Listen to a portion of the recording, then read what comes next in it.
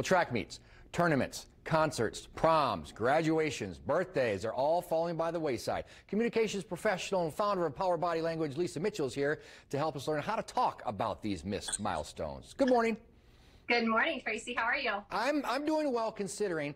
My kids are doing okay with the e-learning so far, and I don't think it's really hit them that their track seasons likely aren't going to happen anyway. Well, they're not going to happen in any way, shape, or form. But there's a lot of different things that, again, are falling by the wayside, and different approaches to handle it and talk about it. Yeah, we're mourning the loss of a volleyball season here in my house, and that is definitely a loss, a very real loss for my daughter, and there's a lot of emotion around that, and a lot of like, well, what do I do with all the time that was taken up by this? And that's just one example of what people are missing out right now. And I think that the first thing that we need to do is just not ignore the facts that there is a sense of loss right now around some of these milestones, especially for graduating seniors right now who are, you know, they're missing prom, they're missing the end of their sports season, they're missing, you know, walking for graduation. Just a lot of loss, and to just act like it's business as usual is just a huge kind of disservice to the experience that they're having. And just taking a moment to be mindful of that and sit with them on that and really, you know, figure out how they're feeling is a great way to just help them feel seen. Mm-hmm. And to be able to show some of that empathy right now is really important for the experience that people are having around the losses that they're experiencing. What do you think is the balance between not ignoring it and perhaps too much on the other side dwelling on what's not happening? Right. You don't want to create a catastrophe if someone's not experiencing that, right? So for me, the key for me is always asking the questions, right? Just asking a question, you know, is there anything that you're feeling really disappointed about right now? Or is there anything, you know, what are you missing most about our normal routine? Or what were you looking forward to that's not happening anymore? Because you don't want to solve a problem, or you don't want to solve the wrong problem. So asking a question about the experience, maybe they're kind of just not missing a beat, and it's like, oh, well, so you know not to make that bigger than it is. So asking the question, how do you feel? You know, what are you missing? What are you most disappointed about right now? Lets you know how you can then help step in and solve that problem, or at least have a good targeted conversation with them about it. Well, and as many ways as there are for people to be processing the pandemic itself, there are that many ways even more that people are processing the missed experiences, right?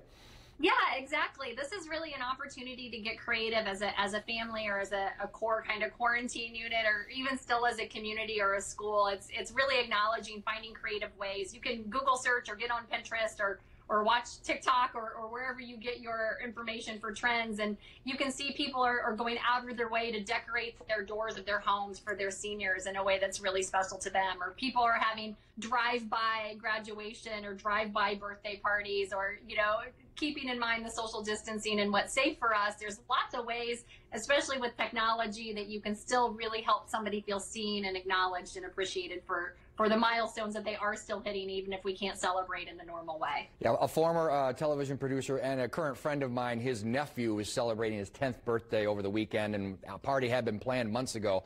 So instead, the uncle stepped up and got a whole bunch of life-size cardboard cutouts of superheroes and filled the party room that way. So I think it's really important, like you said, to be creative. One more question for you. Yeah. What about the future of events, since we're in this area of uncertainty with stay in place things moving, deadlines moving? How far in the future do we look and have that discussion, or is it just waited out?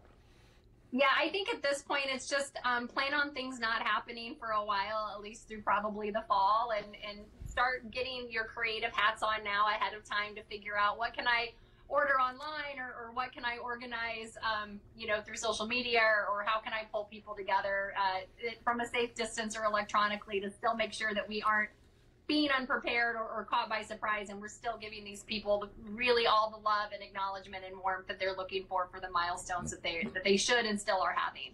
Awesome. How's the e-learning going with your daughter? We're just back at it today. HSE cranks up e-learning. We have to build a Rube Goldberg machine. So we've been avoiding that for like 3 weeks now. So, oh, yeah.